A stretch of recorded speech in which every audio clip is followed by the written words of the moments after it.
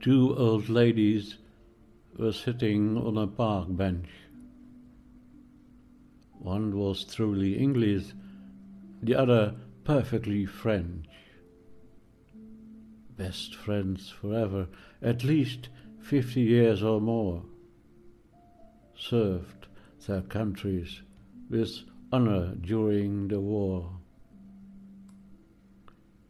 These two old ladies lived only a few miles apart. Never been in love or known a sweetheart. They cared for each other like best friends do. Knew that heaven would be coming into view. Rose, the English lady, said to her friend one day, "Soon I will be leaving you and be on my way." The French lady hugged her and started to cry. "Dearest Rose, my friend, I don't want you to die." By the end of the week, Rose had indeed died.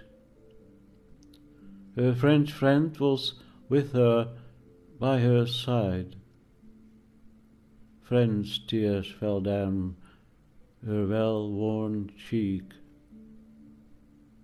Words left unsaid and so upset to speak.